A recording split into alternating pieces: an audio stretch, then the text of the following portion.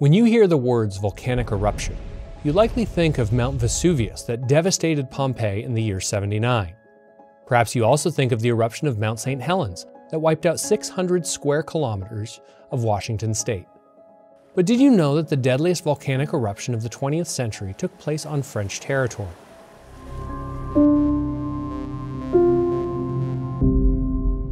Coming back from St. Pierre, city completely destroyed by a massive fire around 8 o'clock in the morning, assuming all population annihilated. This was the tragic telegram sent by Commander Lebris announcing to France and to the world the tragedy that played out that morning of May 8, 1902, in St. Pierre in northern Martinique. At that time, with its 29,000 inhabitants, St. Pierre was as populated as the city of Caen in France, and 3 times more populated than the city of Laval in Quebec. Also referred to as the Little Paris of the West Indies, this city, located on the slopes of Mount Pelée, was known as the economic and cultural capital of Martinique. On May 8th, the hectic life of the inhabitants of St. Pierre was shattered by the awakening of the volcano that dominates the north of the island. At 8:02 a.m., a terrible explosion was heard on the mountain. In a few seconds, the shockwave, followed by a cloud of burning gases rolling down the sides of the volcano, wiped out the city of St. Pierre and its thousands of inhabitants who had never received an evacuation order. However, as the current municipality of St. Pierre indicates on its website, there were warning signs several days before the cataclysm, such as a multitude of earthquakes, mudslides, and ash ejections.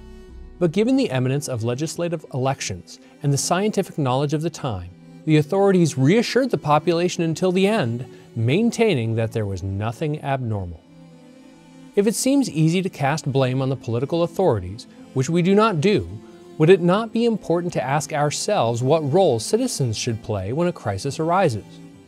Because it is difficult to predict when the next pandemic, volcanic eruption, or earthquake will occur, authorities in countries such as France and Canada are emphasizing prevention and encouraging their populations to prepare now for future crises.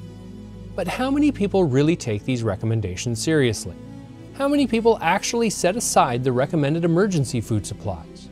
How many people refuse to comply with evacuation measures when they are given by authorities? A proverb full of wisdom cautions, "A prudent man foresees evil and hides himself, but the simple pass on and are punished." It is perhaps this wise principle that saved Mrs. Doris' family from the 1902 disaster. In an interview given to RFO Télé Martinique in 1982, she recounts how her father took the initiative to get his family to safety before it was too late.